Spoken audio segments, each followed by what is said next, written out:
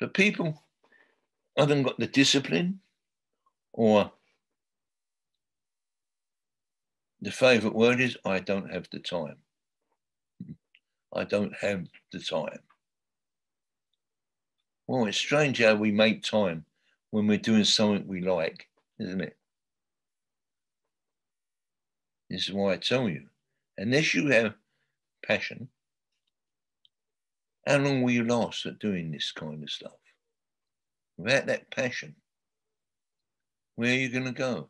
What are you going to do? You won't last at anything, especially in this field of spiritual development, because yes, it can be hard and difficult. It ain't the easiest roadway you've chosen, and you get many people fall upon it and won't get up again because they haven't got what they wanted from it. And it is difficult. I know I've done this over 50 years. Well, yeah.